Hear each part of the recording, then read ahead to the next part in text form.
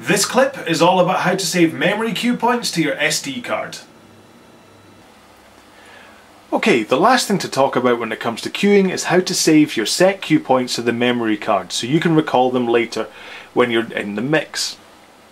Now you'll notice the numbers at the top left hand side of the display. On this CD they go from 1 to 14, and you'll also notice that currently we're on track 1 of 14. So these numbers relate to how many tracks are actually on the CD. Now what they do is they let you know what tracks actually have cue points saved to them. So if we go to track 5 and zip on a little bit, set the cue point, but now hit the memory button up here,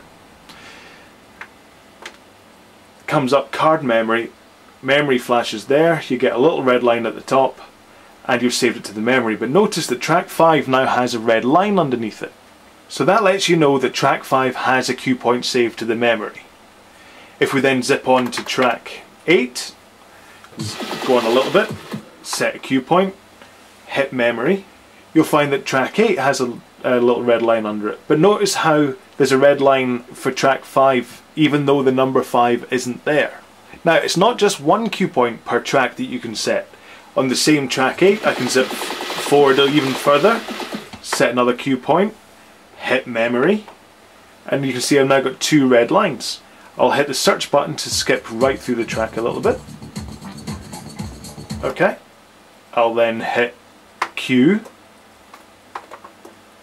and I'll hit memory, and I've now got another one. Notice that all the cue points, I'll do it again while I'm saying, all the cue points have a little red line next to them, so you know whereabouts in the track they are. So I've got to there, hit Q, hit memory. So I've now got 1, 2, 3, 4 cue points saved to this memory card for track 8 on this folder of this CD. Now that's how complicated it gets on the little memory system. So I have to put this CD into the CD deck that has this memory card in it. It doesn't know that every time I stick in play around on any CD deck that these cue points are stored. So it's important that you either copy across all of your saved cue points or you just remember what deck has your saved cue points. If I want to, within this track I have the 4 cue points. If I want to zip back to the first one while still on the last one, I just have to hit the call button. So if I hit the call minus button, you'll notice that the green line jumps backwards. So if I press, that's me at the first cue point. If I press it once, I'm up to the second cue point, and again the third, and again I'm at the last one. So it's just left and right calling up the cue points for the separate tracks.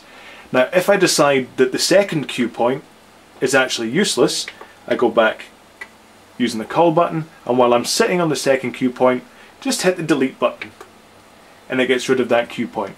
Now the cue is still set there, but that's only because that's the last place that we set the cue by going call. If I zip forward, the cue now sets there and we've lost that cue point forever.